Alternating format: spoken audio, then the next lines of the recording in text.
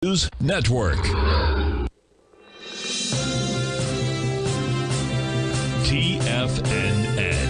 Headline News Update. Good morning, folks. This is Steve Rhodes coming to you live from the shores of a very pleasant, a very sunny Delray Beach, Florida.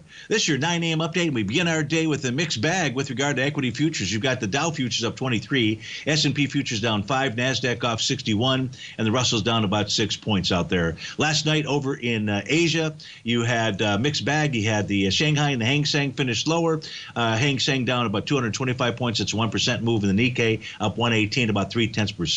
Right now in Europe, you've got the FTSE trading lower by 0.6 or 54 points, 138 points for the DAX. Gold is off $2, silver's down 2 pennies, copper's down 9 cents, platinum is down $10, palladium is down $10 as well. You've got the 30-year Treasury up 9 ticks, 10-year note up 1 penny right now, trading down at 110.07. U.S. dollar index is up by 26 cents as we speak, trading at 104.63. Now let's go figure out what all that means, or at least some of it, by looking at Stevie's 9-panel market update chart. We begin with the ES Mini. You can see it's attained the 1-to-1 A to B equals CD pattern. That says watch for a bearish reversal candle. If we get that, that's going to set up a sell the T point. If we don't, price wants to target 61.65. Spot VIX index trading below yesterday's low out there. That's actually bullish for the S&P 500. So it's trading lower by a little bit, likely going to go trade higher as long as that condition remains. NQ also attaining the 1-to-1 A to B equals CD price projection, 21.261. Needs a bearish reversal candle. Short of that,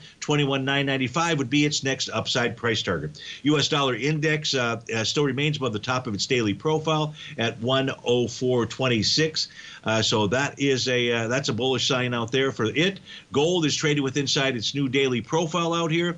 That new daily profile has got support at 20. Well, I take that back. It's trading just below 27.1090. The top of that profile is at 27.86 out there. We take a look at silver. Silver also attempting to form a new profile. 31.31 is the bottom of support or support.